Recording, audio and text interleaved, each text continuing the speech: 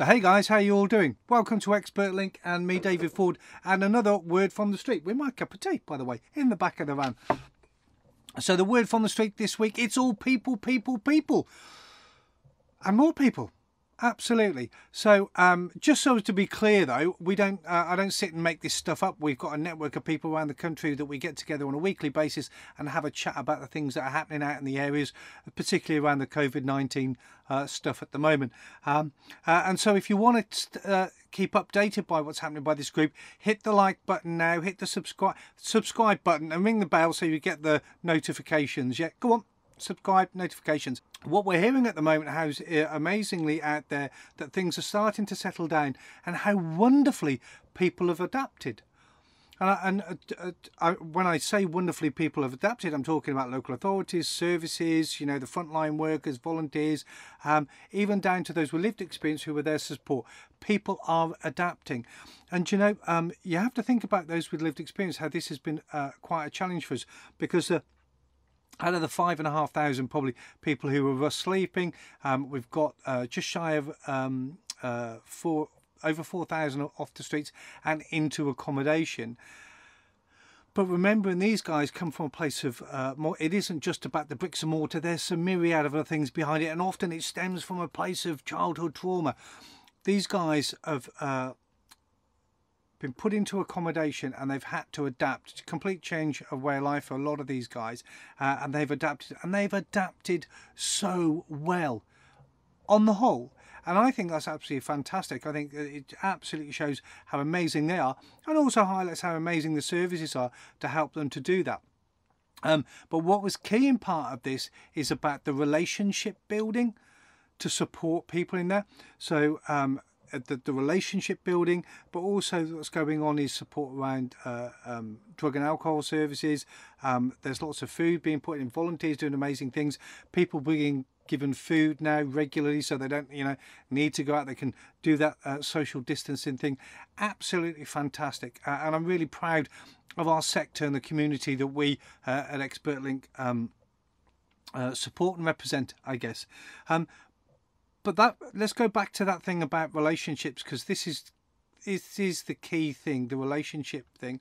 And here's a wonderful story about somebody who was having to use methadone. She's on a script. So for those of you who don't know, if you're a heroin user and you want to go into recovery, one of the ways that it can support you is through methadone, and it's a script. So what it does, it replaces the heroin, and you go down on a daily basis, go to your chemist. Once you've got your script, it's a long process for that, by the way. You get your script and then you start taking your daily dose. That means that you don't have to do your heroin, and you can start to build a life for yourself in the future, which is great. So the story is this: somebody who's a methadone on a methadone script was given 7 days prescription. And the norm is at 1 day. And the comment was that I've never been trusted like this before. I feel so empowered, and this is absolutely, you know, fantastic that they've entrusted me with my methadone script for 7 days at a time. Guys, that is amazing. You know, that little bit of trust in someone, I could go and trust about all day actually. Oh, that bit of trust though in someone, where they are in their place, and you know, on the part of recovery, that little bit of trust, building that person up, it could be a springboard to some great and amazing things. It's absolutely fantastic, and actually it's something that a lot of us, a lot of services out there should take on board. Trust, have trust and faith in the community, because we're stuck for words. Look, they're amazing, absolutely incredible. So although there was lots of good things coming out this week, there were a few challenges, and a lot of that is around the lack of co-production and a lack of engagement. So what's happened is, at a vast rate of knots, you know, in a month, it's something that we were, so that the Rough Sleepers Advisory Panel and the government were planning to end rough sleeping in the term of this government, which is another 4 or 5 years ago. They've done it in a month. Effectively, there are still people out there, yes, that will need to be their situation addressed, and look at ways of how we can get those off.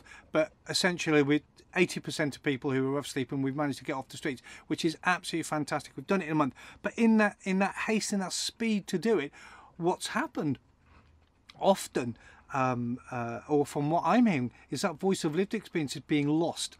It's not being heard. And there's so many examples of it, but here's one that's actually quite frightening.